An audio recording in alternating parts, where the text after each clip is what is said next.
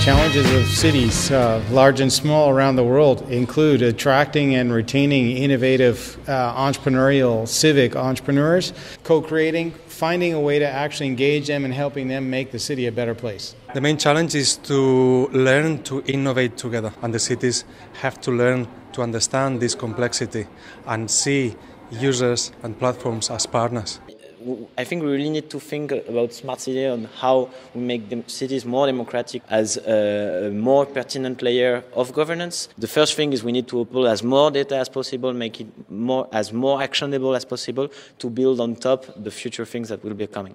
The first one is learning how to deal with complexity, to use people's intelligence, people's participation to contribute to find solutions to the problems of the city. To rethink how a big institution like a city council could talk with the citizens without this representative approach. You look at Seoul and Amsterdam.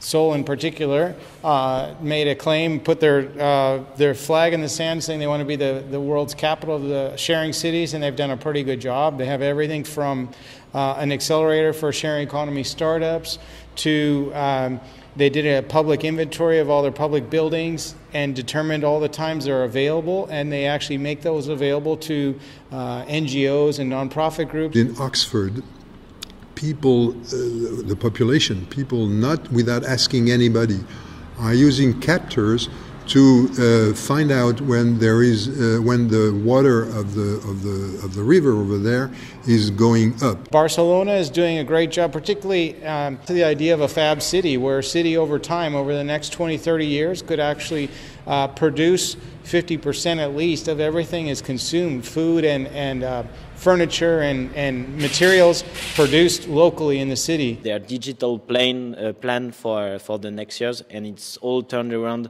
digital sovereignty, like hardware trackers for the air quality, or a platform for people to propose ideas and stuff like that. Is the site Lewat Mana in Jakarta, where the guy was impressed by the fact that Jakarta is actually one of the cities with the worst traffic in the world, and he used closed-circuit cameras to show to people where you had in real time traffic jam.